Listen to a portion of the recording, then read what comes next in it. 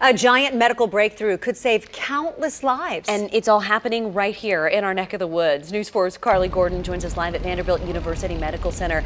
Doctors have just taken a huge step toward treating lung disease. Yeah, it's one of the most common causes of death in our country. In most cases, getting a lung transplant is the only treatment, and doctors here at Vanderbilt may have just figured out how to get everyone who needs one the help that they need. Here at Vanderbilt, there are thousands of people on a list hoping for a life-saving transplant surgery. Doctors say 15% of them will die waiting. When you lose a patient, you grow close to them, and then you can't get them to transplant. I think we just got tired of losing patients. Dr. Matthew Bacchetta says 80% of lungs available for donation aren't healthy enough for transplantation.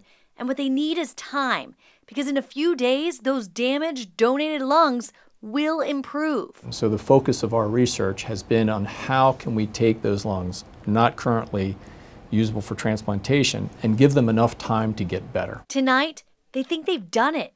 Using a pig, they were able to make a lung last for several days. They were also able to treat that lung and make it healthier, ready for transplant.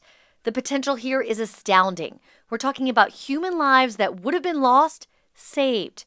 Next, doctors plan to apply the same research to other organs like livers, kidneys, and hearts. Right now, 4 out of the 5 lungs that we look at are rejected. If we could even recover 1 of those 4, it would essentially allow us to transplant everybody on the wait list. Wow, Carly. Okay, so clearly these are life-saving surgeries. The big question now is when? When can doctors do them?